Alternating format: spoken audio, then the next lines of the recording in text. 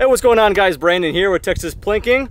If you saw my video last week, was the ShyTech M200 intervention video. I mentioned at the end of that we're gonna make a video titled Call of Duty Guns in Real Life because, of course, my most viewed video is PUBG Guns in Real Life. That one's done a little over 50 million views.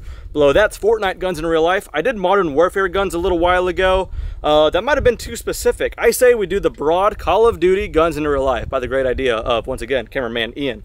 So we're gonna go ahead and run through this. A couple of guns you've seen before, quite a few that you haven't actually, some that I actually wanted specific for this video. We could do a quick once over, a quick little pan. I won't go specifically on each one at the beginning, but we're definitely gonna shoot all of them. I'm gonna tell you what maybe the game calls it and what they are in real life. Some of them are exactly the right gun as used in the game, and some of them are kind of, you know, had to work around it just a little bit. But we've got a pretty cool selection. I think last time I counted, I think we're at 27 guns for the Call of Duty gun video, or 26 guns.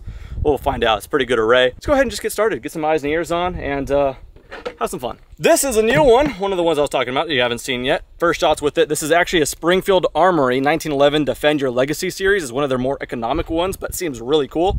Can't wait to shoot it. Obviously, it's going to represent the 1911, which they had in multiple of Call of Duty games. Let's load it up real quickly. Actually, a good opportunity to thank our sponsor, ETS, or Elite Tactical Systems. Makes loading up our mags way easier. They also make mags too, but we got some rounds of 45 ACP. Loaded up in here. I think I only did 5. But yeah, speed loaders for 45 ACP, 9mm. They make rifle stuff, all kinds of fun stuff. But we got 5 rounds of 45 ACP in a good old-fashioned, old-school looking 1911.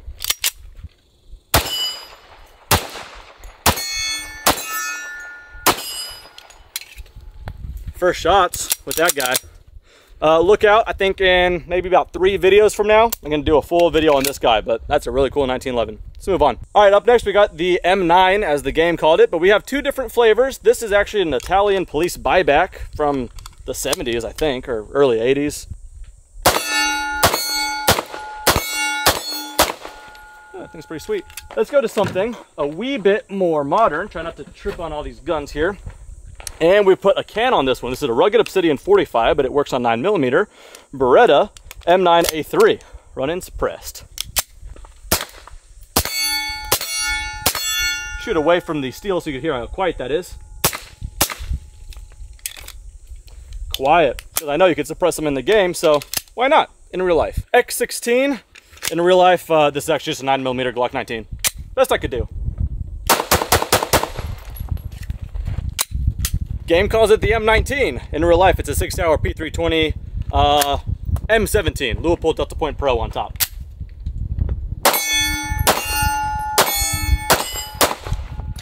The game's got a revolver in the form of a 357 Magnum. This is a Smith & Wesson 686 Plus.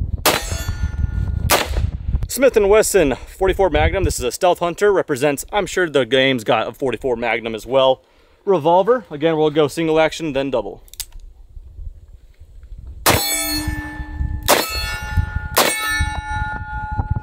Performance triggers way smoother. All right, this is a Smith & Wesson 500 Magnum. I wasn't going to use it for this video. Cameraman Ian last minute told me that there's a revolver more powerful than the 44 Magnum. I don't know what he's talking about. Maybe he just wants me to hurt myself. But we got 3 shots with the 500 Magnum in case it represents a big revolver in the game that I'm not aware of.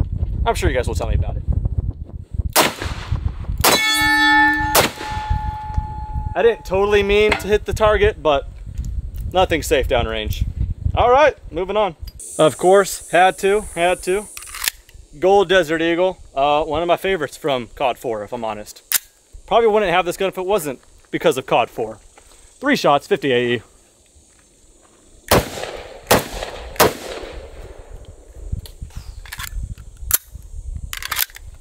Get yourself a deagle. All right, same excuse as when I made the PUBG Part 1 and Part 2. PP19 Bison. It's an AK 9mm. I don't have an actual cylindrical chambered fully automatic PP19 Bison. That's incredibly rare. But I have an AKV from Palmetto State Armory. It's an AK and 9mm. Kind of sweet. Let's get that a whirl.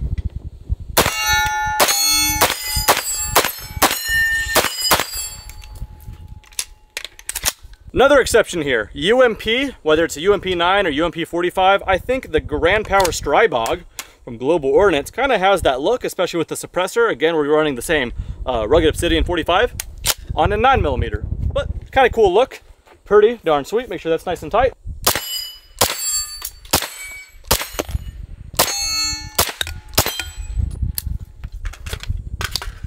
I made a full review on this guy and the new SB9A3 delayed blowback. I just got my hands on. Look out for a video on that next month, very soon here. But yeah, if you guys want more content on this, already made a video on it. Let's move on. In the last of the sub gun category, it's a CMMG Mark 10 10mm Banshee. It's an AR pistol type configuration. In the game, there's an AR9. Do I have an AR9? AR 10mm. Close enough, right?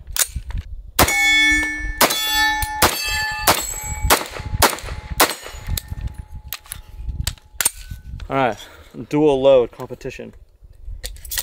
Ah, there we go. Whoa, bro, you shoot 3-gun? Nah, I'm just kind of like a, you know, going for John Wick type role. Son of a. All right, cool. This is a Remington 870. It's a pump action shotgun. I'm sure they have pump action shotguns in there. Ian told me that there is a model 870 in there, so sweet.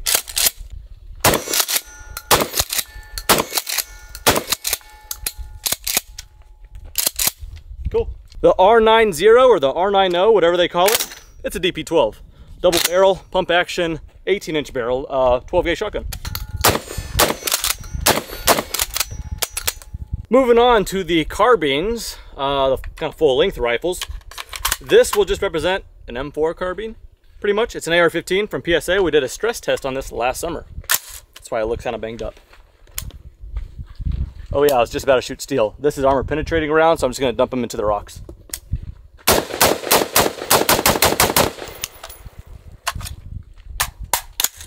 Oh, after everything it's been through, still kicking. All right, you recognize that silhouette. That's a good old M16. Specifically in real life, this is a Brownells BRN 16 Retro Series, so it's a new rifle with a good old M16 look.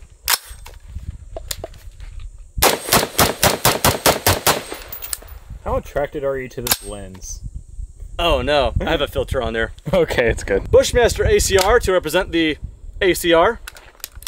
This is the 3rd or 4th rifle I've ever bought, believe it or not. And I've had it since 2017 and I love it.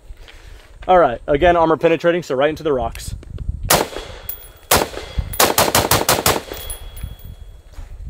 This thing's so slick. I believe they stopped making the ACR, so they're very hard to come by.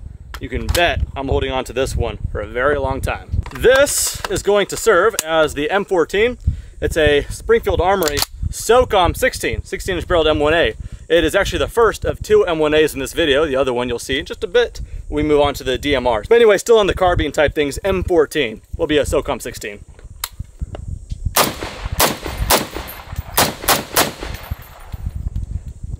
Ooh, that feels good. All that concussion of a 308, but super controllable. All right, Springfield Armory, SOCOM 16, M14. SCAR 17, game calls it a SCAR Heavy. 17S, S for semi-automatic for the civilian market, but it's a SCAR as we know and love it.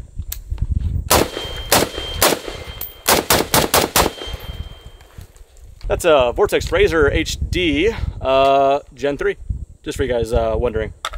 All right, moving up to sniper rifles, including in this will be DMRs, but snipers.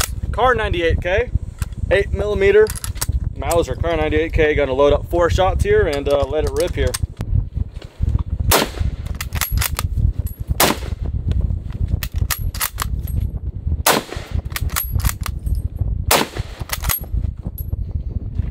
Whew, this thing's slippery. You gotta clean that off.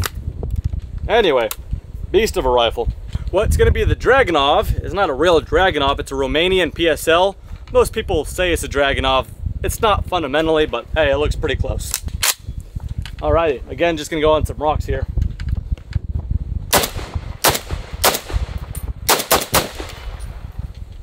This thing is such a smoky gun. I found where it throws brass. Oh, caught it. All right, this is the second M1A of today. This is the Mark 14 or M14 EBR. This is a build I'm working on. I'm just waiting on an optic, but hey, it's still an EBR. We can still shoot it.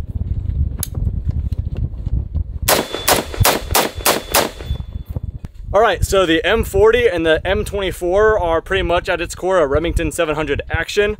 This is a true Remington 700 action. It's a custom rifle though, Alamo Precision Rifle Ranger in 6.5 Creedmoor, so not a 308, but whatever, deal with it.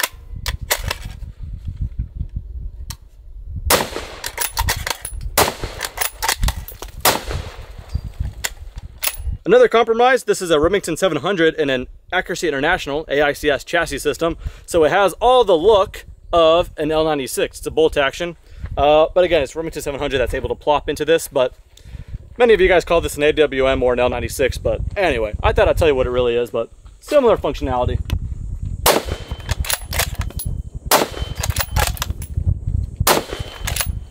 This is the Barrett M82 A1. The game called it, this is back in my first Call of Duty I ever played, called 4 Modern Warfare. They just called it the Barrett 50 cal, I'm pretty sure. But yeah, the M82 A1. This is quite a beast of a rifle. There's really no point in shooting it today because I have so much content. We're like pretty close. So let me just resort to some old footage because I have so many videos with it. So check this out.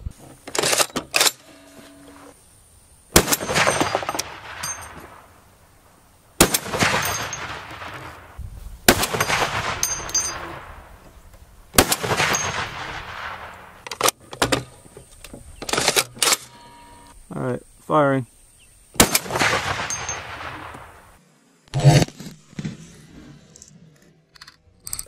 Firing. You see the sparks on that?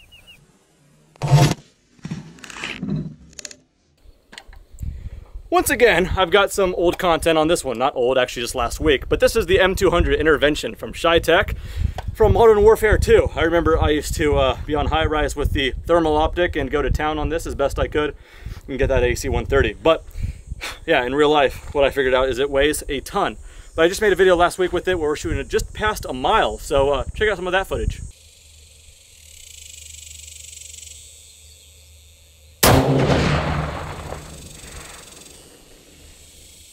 I got it. You got it? It's rocking.